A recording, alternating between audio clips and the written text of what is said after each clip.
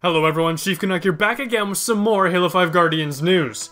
Today marked the first major playlist change for Halo 5 Guardians, and the first featured weekend playlist.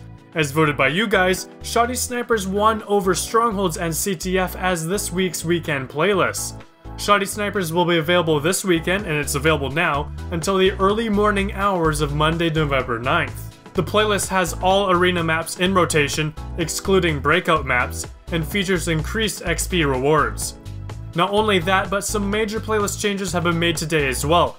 The map Orion has been removed from all playlists while they fix and tweak some issues with the map. They've also added 15 additional map and game type combinations to existing playlists. In the Team Arena playlist, Altitude has been added to Breakout, Regret has been added to Slayer, Empire has been added to CTF, and Plaza has been added to Strongholds. In the Slayer playlist, Truth, Empire, and Pegasus have been added. In SWAT, Empire, Fathom, Coliseum, and Truth have been added. And in Free-For-All, Empire, Fathom, Coliseum, and Truth have been added. To see the full list of maps in each playlist, click the link down below in the description of this video. Also in the recent update, they've lessened the restriction with international players, which caused the error of one or more members of your fireteam is high latency to the dedicated server. This will allow for more players to play together and connect. In addition, 343 is working hard on updates for Warzone Assault. More info is coming next week. Updating SWAT's respawn timer to 3 seconds and turning off SWAT friendly fire. CSR tuning tweaks, seasons and seasonal rewards, and monitoring and updating ban thresholds, and much more.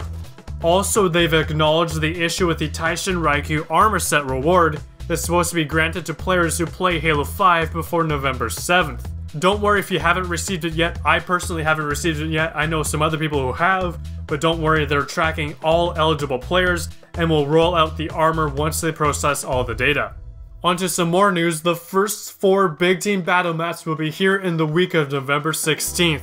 Yes, that means 8v8 big team battles coming to Halo 5 in just over a week. The first 4 maps are Deadlock, inspired by Standoff, which was made in collaboration with Knockyard, Basin, inspired by Valhalla, which was made by 343, Guillotine, inspired by Headlong, which was made in collaboration with the Psycho Duck, and Recurve, inspired by Longbow and made in collaboration with the Fated Fire.